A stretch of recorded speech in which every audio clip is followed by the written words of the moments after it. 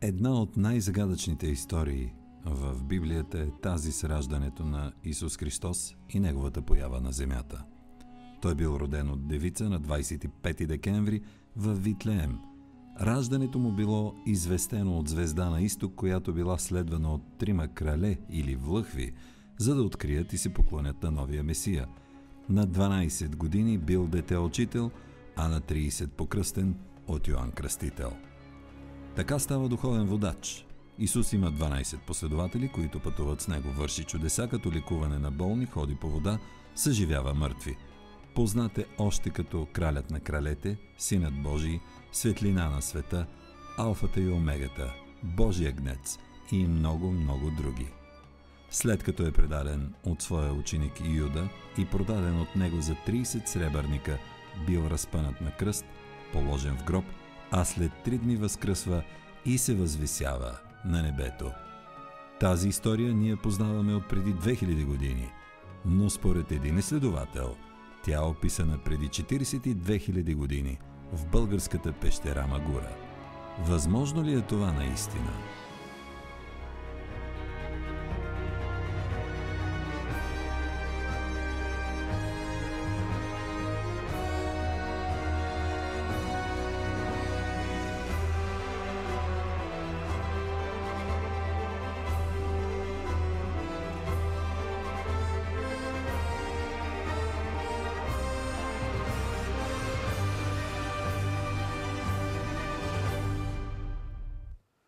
Един от големите приятели на Новото познание в студиото ни, Кирил Кирилов. Здравейте и добре дошли. Здравейте и добре заварил. Този път повода е много прелюбопитен. Дори ще употребя тази дума. Как така в пещерата Магура изведнъж ние можем да препрочетем, провидим една друга различна същност на познатата ни легендарна фигура на Исус Христос? Това беше голяма изненада за мен. В пещерата всичко е описано по много системен начин. Човек, ако научи кой елемент какво означава, става ясно какво пише в рисунките. И може би преди около година и нещо забелязахме в сцената, която сега е показана тук на екрана, че всъщност се появява едно пеленаче момиче, което обаче преди това не е било в утробата на майка и не е заченато чрез полуфакт. Тоест говорим за неродено дете. И когато проучихме сцената в началото, и защото в Магура всичко, което отдясно е начало и причина, всичко, което следва наляво е следствие от него. И се оказа, че причината за появата на това неродено дете са 3 просветени. Ръцете в кръг коловата означават точно това. И те извършват процедура, чрез която с нещо, начин в който в Магура се казва думата магия, това е обекта с под номер 8, създават дете, което не е било в утробата на майка си. Само една секунда и ще продължите. Искате да ни кажете, че под номер 8, където соча в момента, ние виждаме начин древен на зачатие, който в модерния днешен живот, в който живеем, бихме сравнили с инвитро, да речем. Просто фантазирам на глас. Точно така. Думата магия е един начин да се говори за технологии. И тая сцена, шокиращо, но говори точно за това как може да се създаде дете чрез процедура, което не е било в утробата на майка си. То въобще не е било в утробата на майка си. Не е просто инвитро, а съвсем някакъв друг процес. Тоест дори и аз направих неточно сравнение. Ами дори и вие не допуснахте дълбочината на това, което е описано там. Но пък знаем, че за такива същества с името хумункулус, които се създават от смесване на различни съставки в вана или дори в епроветки. Освен това, ние имаме приказката неродената мома. Тя също никога не е била в утроба, тя се прави от 3 ябълки. Изобщо приликите са твърде много. Като обаче след това допълнителното проучване показва прилики с качествата на Исус Христос. Например, 3 влъхви отиват да посрещнат младенеца. И тук имаме 3 просветени или 3 мага, които не просто отиват да посрещнат този младенец, но те реално го създават. След това, горе на цялата сцена има един голям кръст. В Магура звездите се изобразяват по два начина. Има една специална петолъча звезда, а всички други звезди са с 4 лъча. И това много напомня на Витлеемската звезда. След това, това дете е заченато непорочно, не чрез полов акт. И по тая позиция също имаме огромна прилика. И като се Припомнете ми, на колко години бяха рисунките в Магура? Според официалната версия на около 6000 години, което е 4000 години преди Исус Христос. А ако се сравнят с други подобни рисунки по света, с артефакти, на които има подобни изображения и с това на каква дълбочина под пода са били част от рисунките в Магура, трябва да са на възраст между 15 и 41 хиляди години. Това прочит, който успях да направя с времето, е, че те са записани от хората, живели в предишния прецесионен цикъл, които ние понякога наричаме атланти. Те са погинали преди около 14 500 години. Ние сме следващи след тях. И те са записали собствената си история в Магура и са посочили много ясно, че лентата на историята се дължи на въртенето на едно колело. Следователно всичко се повтаря във времето. И нашата история е почти абсолютно същата като тяхната.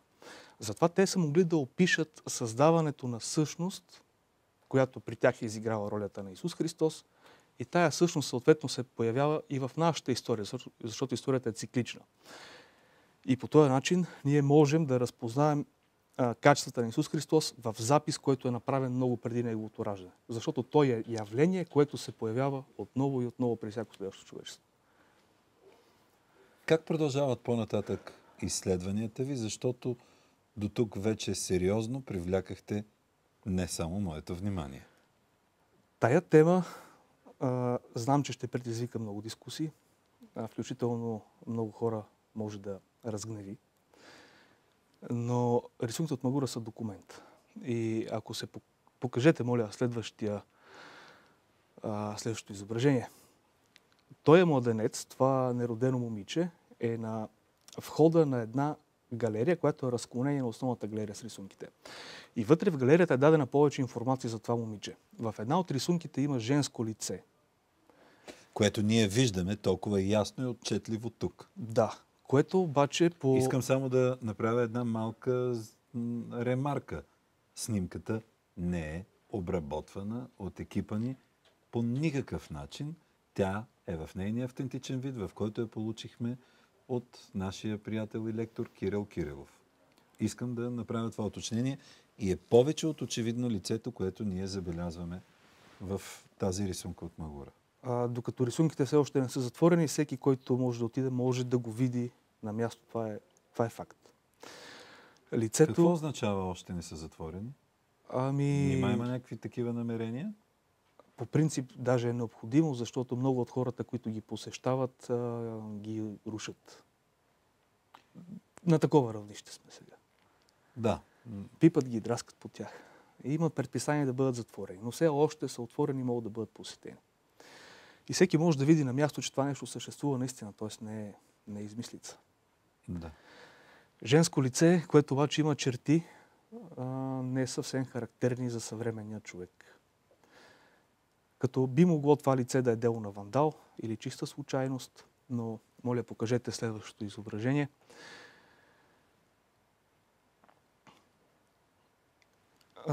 Сравних лицето с снимка на профила на главата на една много особена скала до Белоградчик. Снимах скалата от същия ракурс, в който е нарисувано лицето, горен десен полупрофил. Наложи ги едно върху друго и се оказа, че двете съвпадат напълно. Тоест тази глава не е дело на вандал и не е случайно появила се, т.е. лицето в Магура. Оня, който го е нарисувал, много добре е знаел как изглежда тази скала, гледана от 6 метра височина, снимана с дрон. Тоест не може да е нито вандал, нито да е случайност. Това е дело на човек, който е посветен в темата. И предполагам, че съпоставката, която се вижда в момента, говори достатъчно добре сама за себе си. Удивително съвпадение на лицето от рисунката в Магура и така наречената глава на богинята майка. На богинята майка. Да, като покажете следващото изображение, вече стане още по-ясно за какво става въпрос. Много е хубаво това, че всички тези неща съществуват наистина, т.е. говорим за реални неща, реални обекти. И можете да видите какво представлява главата на тази скала в двата й профила и в анфаса. Тоест, лицето на жената от Магура е наследник на образа, а най-вероятно и на гените, на същността, която е представена в тази скала. И това е единствената скала сред всичките скали около Белоградчик, която от всички гледни точки прилича на едно и също. Да, при другите може от една страна да прилича на куче, от другата на нищо, от третата, например, на човек или мечка. Да. Там без проблем можем да допуснем, че формите са чисто случайни и просто нашето въображение им придава познат вид. Но в случая на скалата на богинята майка, въображението дори не е нужно. И по нея има изключително много признаци, които говорят за изкуствено оформяне. До такава степен, че съществуват всички черти на лицето. Устни, ноздри, вежди, очи, тил, абсолютно всичко. И това нещо, за да бъде направено, е трябвало някой да е виждал модела на живо. Следователно, този модел някога е бил в човешка форма, не в човешка, извинявайте, бил е от плът и кръв сред хората. И моля, покажете следващата илюстрация. Като местонаселение, и аз съм част от местонаселение, разбира се, но нарича тази скала маймуната. В действителност тя не прилича на маймуна, по-скоро прилича на ехнатони нефертити в профил. И отне доста време, може би 4 или 5 години, малко по малко да осъзнавам, че в тая скала виждаме не само глава, а тя има и други черти, които са напълно еднакви с рисунка на богинята майка в Магура. Имат една и съща форма на главата. Гледат в една и съща посока, надясно. Върху тънък врат се крепят крушовидни тела и при двете. И там, където богинята майка държи това нещо, което чета като пламък или огън, т.е. тя разпръсва просветлението, до скалата има един голям камък. Тоест, до тук по 4 признака са напълно едно и също. И след първото предаване при вас, което беше за рептилите, ми се обади една жена, не я познавах, тя е намерила от някъде номера ми, защото получила видение, докато гледала предаването, че дълбоко под Магура все още живеела първата майка. Тя била първото живо същество дошло на планетата. И от снесените от нея яйца се появили животинските видове, включително и човека. И първата майка била от кръста нагоре човекоподобно същество, но не човек, а от кръста надолу имала къс тумбесто тяло. А реално това е точно описание на изображението, което виждаме. И докато тази жена би могла това да си го измисли, или просто да е видяла илюстрациите към предаването, то тя даде една много интересна информация. Каза, че тази първа майка била около 4 пъти по-висока от човек. И действително, когато до скалата на богинята майка застане човек, той е около 4 пъти по-нисък от нея. И до едно от трите изображения на богинята майка в Магура има нарисуван стрелец, човек с лък, който е около 4 пъти по-нисък от нея. Удивително. Удивително. Става въпрос, без никакво съмнение, и при скалата, и при рисунката, за едно и също същество, с неговия външен вид и с размера му спрямо хората. Тоест, със сигурност е имало някой, който, поне един човек, който го е виждал. А може би са били много повече. Защото след това се случва нещо удивително. Проучих миналата година какви статуетки на богинята майка са намирани по света. И при всички от тях има поне едно или две качества от тая статуетка. Например, ръце разположени във формата на буквата Ф, около тялото, ромбовидна глава, огромно крушовидно тяло, седнали в поза лотос и така нататък. Тоест, коя е статуетка на богинята майка на света по света съдържа поне едно качество нейно, но никоя не съдържа всичките наведнъж. Така че, очевидно говорим в случая на Магура за първообраз, от който хората са вече правили свои интерпретации. И По тая причина мисля, че първообраза е бил виждан поне в някаква част от времето реално, буквално както аз в момента виждам вас. Хората така са виждали тая същност. Нека да поразсъждавате още малко в тази посока. Тази същност възможно ли е да бъде създател на човешкия род и да е била в общение с човешкия род по това време? Доколкото можах да прочета сред рисунките, точно така е било, защото сцената на човешката история там е посочена да започва в началото на епохата Дева. Църквата ни е внушила през хилядолетията, че Дева това е девица, но на санскрит Дева значи Бог, а Деви значи богиня. В циганския език Девла значи Бог. А ние имаме една производна дума дявол. И с нея съвсем не описваме Бог по начина, по който си го представяме. Но това, което искам да ви разкажа днес, отвежда над там, че според рисунките от Магура и някои други автори, като например зоографите от Дебърската школа, това, което ние наричаме Бог, е самия дявол. Между другото, подобна е ситуацията и при богомилите. Те твърдят, че съществува дух и творец. Като твореца е онова, което е създало материалния свят и нас, т.е. това е самия Сатанаил. И ако може да покажем следващата илюстрация. Значи видя се, че лицето от Магура има чертите на богинята майка. И един от тримата магове, които създадоха нероденото момиче, е описан като свързващ два зародиша в ново тяло. А ако тия два зародиша биха могли да се единят по биологически път, нямаше да има нужда от цялата тая процедура. Но явно те са от толкова несъвместими видове, че това е невъзможно. И е било нужно да се извърши технически процес, чрез който два напълно несъвместими биологични вида да бъдат съвместени в един нов хибрид. И във времето видях не малко жени, които имат в по-малка или в по-голяма степен черти подобни на женското лице от Магура. И при всички тия жени, когато имах възможност да общувам с тях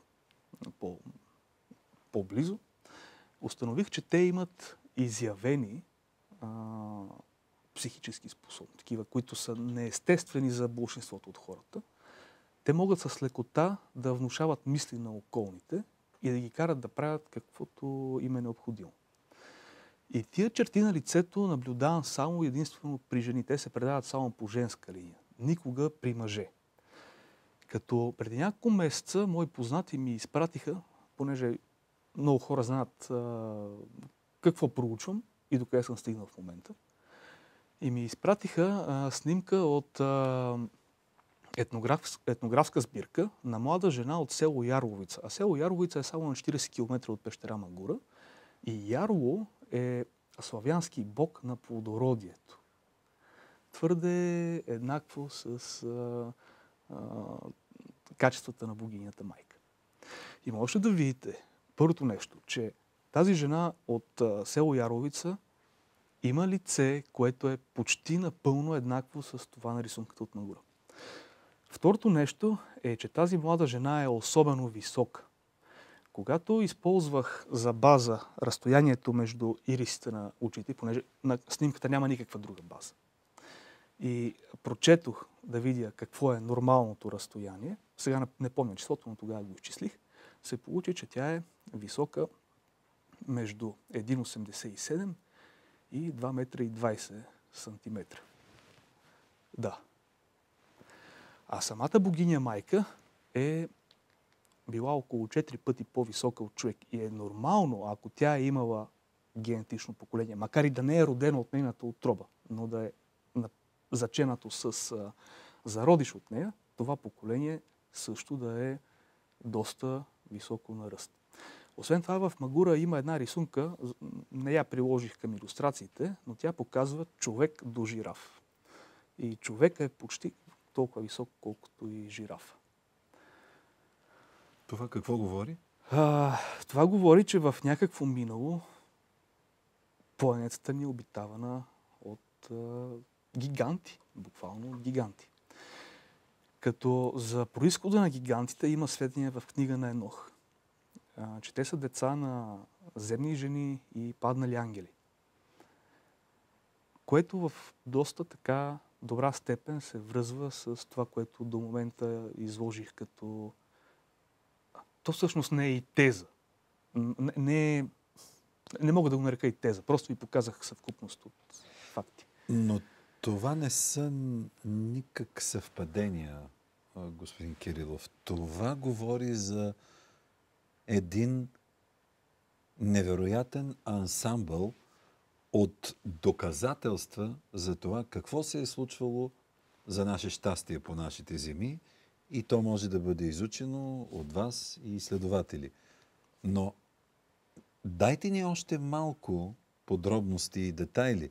Спряхте на дявола, дяволското бог, създателите. Искате ли да ви помоля да продължите оттам? Да, с най-голяма готовност се връщаме на тази тема. Като моля, дайте следващото изображение. В една църква, тя е единствената, в село Орешец, то също е в района на Белчик и Магура, има изключително странни стенописи, правени от двама майстори от Трявна, които са били част от Дебърската школа и са правени през 1866 година. В тия стенописи са показани много елементи, напълно неотговарящи на канона, но напълно в съзвучие с рисунките от Магура до такава степен, че са представени данни за календара, който в Магура има 27 денонощия и има 13 месеца в годината. И това е показано на тавана на църквата като Исус Христос, който понякога може да се използва като символ на Слънцето, заобиколен от 13 светци. Това са 13 месеца в една година. А горе по стените, близо до тавана, от над страна има 13 светеца, от друга 13 светици и един светец посред, общо 27. Те също така, тия майстори от Дебърската школа са посочили, че само единствено чрез просветление и чрез придвижване от дясно наляво може да се отключат портите на земния свят, които са представени като порти с ромбовидни мотиви. В Магура абсолютно същото. Уния, които се движат от дясно наляво, са по пътя на духовността и постигат освобождение от материалния живот. Всички, които се движат от ляво надясно, там са демони. Те са преднамерени, имат цели и се стремят да ги постигнат. Като интересно сега е да се допълни следното. Исус Христос бива роден от Божията майка. Божията майка е начин да се говори символично или скрито за богинята майка. Тая богиня майка, в която хората са вярвали толкова дълго време, не е могла просто така да изчезне нито от съзнанието на хората, нито от действителността. Те е трябвало да говорят за нея по нов начин. Исус Христос бива роден от Божията майка на Коледа. А в Магура богинята майка е свързана в календара с символа, който показва земята по време на зимното слънцестоене, т.е. свързана е с Коледа. И нероденото момиче, което е посрещнато, т.е. буквално създадено от 3 влъхви и над което грее голяма звезда, е дете на същността, която е свързана с Коледа. Тоест, по много признаци, прекалено много, за да бъде плод на чиста случайност и на най-обикновено съвпадение, нероденото дете напълно отговаря на Исус Христос. Като в тая църква, ако може да върнем предното изображение, описанието на створението на света на човека започва с Бог, който обаче на своя небесен трон все още не съществува земята. А в богомилските представи за света, изначалният Бог се състои от две същности – духа и твореца. И духа възлага на твореца да създаде материалния свят, което Твореца прави. И виждаме на втората икона Исус Христос, недвусмислено Той, да създава човека от кал. Това е изключително неканонично представяне на историята за създаването на човека. Първо, в каноничното християнство Бог сам извършва всички тия действия, Бог Отец.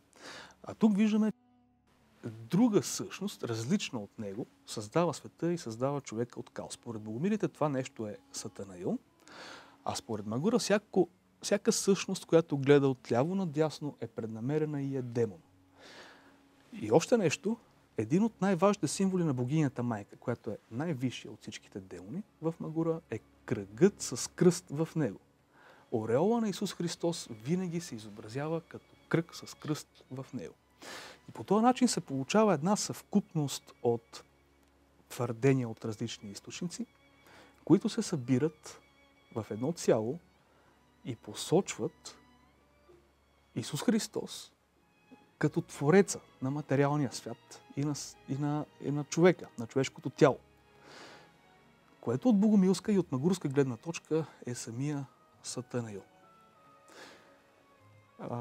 Сега разбирате, че много хора, които предстои да гледат това предаване, навярно ще се почувстват силно засегнати от това, което в момента се твърди тук. Кирил Кирилов, сърдечно ви благодаря за това участие. Много благодаря и аз за възможността.